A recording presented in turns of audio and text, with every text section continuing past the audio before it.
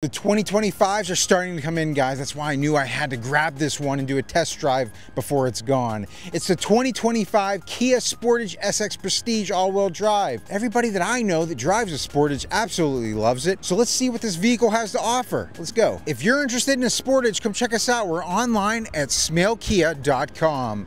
Exterior color of this is gravity gray, and I absolutely love it. It's a darker gray, but when the sunlight hits it, it pops just a little bit. It's got a little bit of metal flakes in there that really stick out. Kia logo in the front of the vehicle sticking out, as well as those very distinct LED running lights in the front of the Sportage. Coming around the side, you'll notice the 19-inch gloss black alloy wheels with those chrome accents, that Kia logo there in the center. And the bottom half of this vehicle actually has a glossy black finish to it with some chrome accents as well. This SX Prestige Sportage has a 2.5 liter 4-cylinder engine and an 8-speed automatic transmission. It comes with Kia's outstanding 10-year, 100,000 mile limited powertrain warranty, a 5-year, 60,000 mile limited basic warranty, and a 5-year, 60,000 mile roadside assistance. Coming around the back side, you'll notice the power tailgate has the Sportage logo left-hand side, Kia in the center. One press of the button, you have an automatic tailgate all the way up.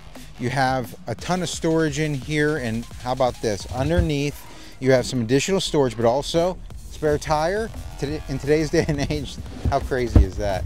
You have a 12-volt charger over here, and if I want to put these seats down, get a little bit more space, all I have to do is press or pull this lever here on the side, and it's going to bring down those seats. I'm going to do it on the other side as well, just so you can kind of get a grasp. Those fold all the way flat. All right, guys, let's see what we got in the back seats. Jumping into the back seats, you'll notice this black perforated leather with stitching. You have some nice chrome accents here on the door. I'm just gonna go ahead and close that up, and let's take a look at what's back here, right? So we have this nice armrest with 2 cup holders. You have some ventilation back here and some storage. Little clips on the back of these seats, additional storage here.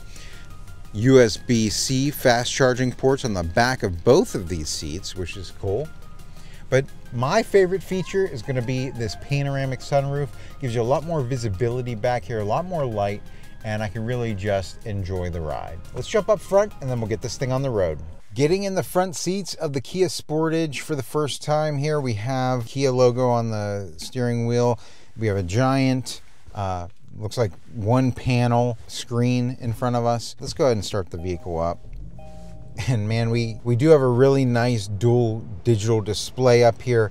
We have our speedometer and our tachometer up there. All that really great information's up front for us to see. We can even see the temperature outside, speed limit sign, and it looks like we have a bunch of different features that we can go over here. Let's go ahead and start things off by the steering wheel. On the right side, this button actually allows me to change between what we're looking at up here. So I can, you know, have my attention assist, safety features up there, compass, and even seeing what wheels get power. So that's pretty cool. Also on the right side, looks like we have some of our safety features, like our adaptive cruise control and lane keep assist. We'll go over that on the test drive. On the left side of the steering wheel, we have a push to talk button for Apple CarPlay, Android Auto. So we'll be able to make phone calls, send text messages, leave yourself reminders, ask questions, different things like that, even use your navigation, all right there from the push button on your steering wheel. We have a mode button here that'll allow you to choose what you're doing here on your infotainment screen. You can make that mode button your Bluetooth audio, phone projection, whatever you'd want to put there. We have a nice big 12.3-inch display up here where you can have your maps. Looks like this particular one actually does come with maps as well. You can also change your radio settings, go into valet mode as quiet mode, and you know, you can change your climate control settings in here if you want as well. And you have your Kia Connect. So all that stuff really easily accessible there. You also have your instrument cluster down here that you can do some of the same similar stuff. So right now we have it on our AC settings because the fan is highlighted here. So I can increase my fan speed, lower the temperature and all that stuff there. If I want to go to my I can even, here's where you do the temperature right here. Now, let's say I want to change to my audio or media settings. This top button there, I'm going to hit that. Now I can go to my map, my navigation, my audio settings are all right there. This now becomes a volume and power button for my radio. You okay? And that was somebody coughing on the radio, believe it or not. So we have a lot of different stuff up there. Below that, we have a 12-volt charger, a USB, and a USB-C fast charging port. We also have a wireless charger down here. You can just set your phone right there to charge it. Your engine start-stop buttons right here. Your automatic shifter, pretty self-explanatory there. On the right side of that, you have heated and cooled seats. You can decide what you want to do for that. 3 settings for each, it looks like. You also have a heated steering wheel, and your passenger has heated and cooled seats as well. How cool is that? Over here we have our 2 cup holders, but we have little buttons here to kind of bring that out and have the arms catch there. Otherwise, you can just kind of put whatever you want there. On the left side, we have our drive modes, right? So we have normal, sport, smart, and snow modes. We also have downhill brake control. We have our button for our parking camera here, and we have auto hold. So you may be asking yourself, what is auto hold? Well, pretty simply, whenever I hit the button, auto hold comes up here on my dashboard. When I'm in drive and I come to a complete stop, auto hold will turn green here on the dashboard. I take my foot off of the brake, and this car is staying where it is. If I hit the accelerator, it takes us out of auto hold and we're gonna coast forward. I'm gonna hit the brake again. And whenever that turns green, I can take my foot off of the brake and we're not going anywhere. So this is great for stop and go traffic. I don't have a lot of worries whenever that occurs. It's just sort of, I just hit my accelerator until I hit the brake, and then I'm good to wait until I need to hit the gas again. You also have this large panoramic sunroof up here.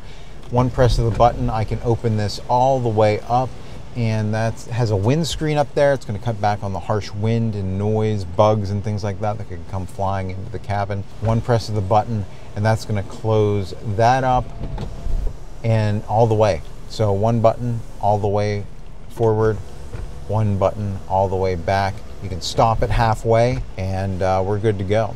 All right, guys, that was a lot of features in this vehicle, but let's get this thing out on the road and show you even more. Let's hit the accelerator. Let's get out onto the highway.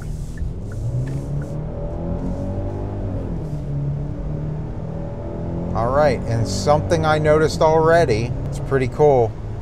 We have cameras on the side of our vehicle. So if I turn on my left turn signal down here, check this out. A camera actually pops up on the left-hand side, lets me know if somebody's in my blind spot or somebody's maybe coming up on me pretty fast. That's a really cool feature. I absolutely love that, and I wish more cars had it. I did go ahead and activate my lane keep assist, and all I'm gonna do is inch over here to the right side of the lane. And the lane keep assist is just registering the sides of the road, the dotted line and this line, and it's keeping me within the lines of the road. It's just a slight nudge. It's not forcing me over. It's something that I could take control of, and I can force myself over if I wanted to. But it's just a nice little safety thing if you're going on a long drive, that this is going to look out for you and keep you within the lines of the road. Right here, I went ahead and set my adaptive cruise control on my steering wheel. When I did that, I set my speed to 57 miles per hour, so we're well within the speed limit here. And it has registered the vehicle in front of me, and we've started to go slower based on their speed. I can bridge the gap between me and the car in front of me, or I can make that gap a little bit longer. As long as it registers a vehicle in front of me, it's gonna slow me down based on their speed until we hit the speed that I have set. My hand's been off the steering wheel here for about a minute or so, so it's I'm just letting the car kind of do its own thing. It's not really what you want to be doing while you're driving, but if you need to, it's here. You also have a sport mode, so let's go ahead and switch things over into sport mode. Let's just see if that changes any driving dynamics.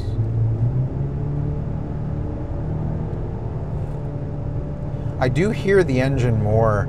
My foot's off of the accelerator, I'm just letting it go. I can hear the exhaust there. Let's go to normal. It just drops out there. So it's kind of cool to have a sport mode. You can feel a little bit sportier when you're driving this vehicle. It is a Sportage, if you will.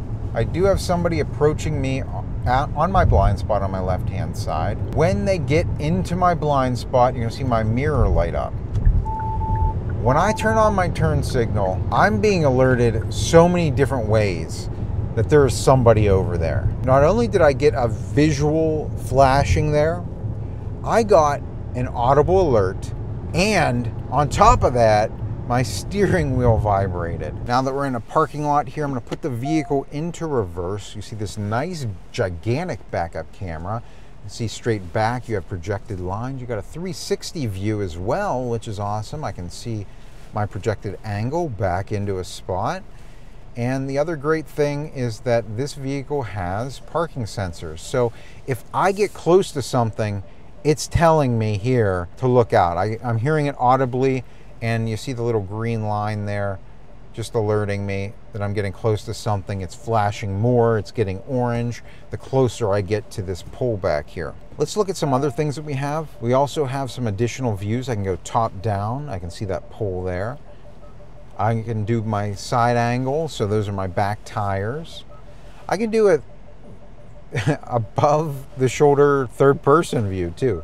How cool is that? When I have the vehicle in reverse and I'm backing up and it senses a car moving behind me, you can actually see it's not only telling me what direction a car is coming from, left or right, it's flashing at me, it's beeping at me, and my steering wheel is vibrating again. So it's just great to have that many alerts, especially when you're in a busy grocery store parking lot like we're in today. So with all of these amazing features, it's really cool to see what the Sportage has to offer. If you guys have questions, leave them in the comment section below. I'll make sure to get back to you. If I don't know the answer, I can always ask a salesman. You can always visit our inventory. We're online at smealkia.com. Until next time, guys, enjoy the ride.